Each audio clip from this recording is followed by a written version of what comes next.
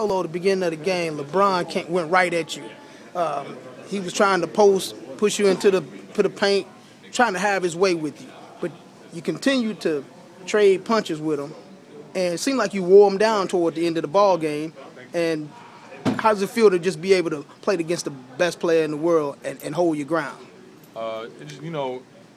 They've been playing some great basketball as of late. They've had a 12-game winning streak, and he's come back from a little injury, and he's definitely pushing that team. I think he's definitely just doing a lot for that team, and he wants to be aggressive at times.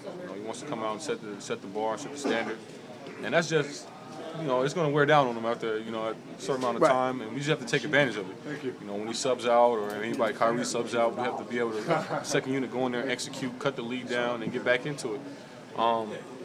And it's just all my teammates.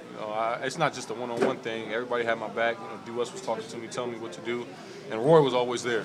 You have to account for Roy, and he's always going to protect the rim. And G Hill played some great defensive.